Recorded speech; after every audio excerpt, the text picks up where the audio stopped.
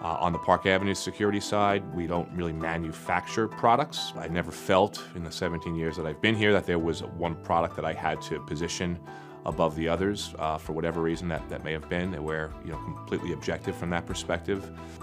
A variety of places might dictate what types of markets you play in, whereas here you could play in whatever market you want. From that perspective, there's a lot of autonomy.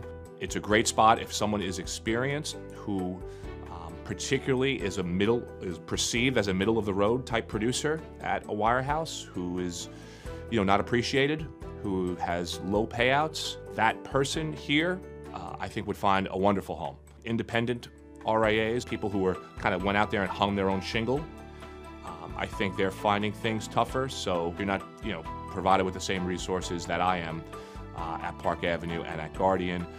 So I have this large company that's there for me, giving me resources, but at the same time, when I walk into my office every day, the owner is a couple doors down, and there's not 8 layers of management between he and I. I hang out with him, I could speak to him, and I kind of feel like I'm working for a small family company.